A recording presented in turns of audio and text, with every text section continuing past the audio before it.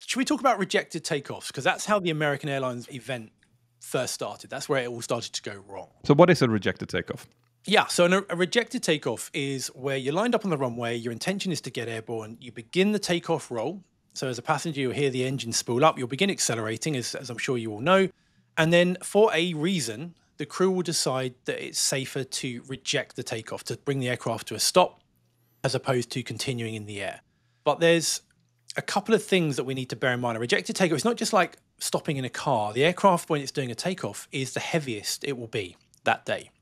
And there's a huge amount of energy that needs to be dissipated when we reject a takeoff. And it's not just a simple, oh, let's just stop. There's threats involved with rejecting a takeoff of a heavy aircraft at high speed.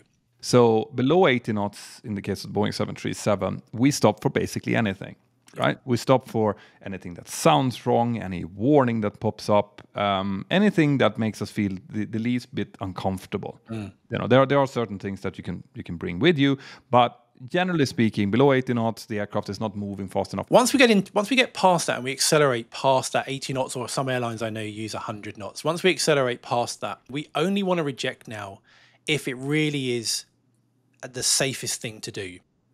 And contrary to a lot of belief here, it's often much safer to take the problem into the air, depending on what the problem is, deal with it in the air, than it is to reject the takeoff for something minor when you're in that high-speed regime. But the typical things that we would reject for in that high-speed regime are very serious things, such as an engine fire, not just an engine fire, any form of fire on board the aircraft, an engine failure, of course, because we won't have the performance to accelerate from that point and get airborne potentially, any kind of weather-related like wind shear. So if you've got a wind shear warning active, we do not want to get airborne into that because that can push you back down into the ground or cause bigger problems. Or if we deem that the aircraft is unable or very unsafe to fly. Yeah, and that's the tricky one. It is. That's the grey. That's area. the tricky one. That's the part that gets captains the higher salary. Yeah.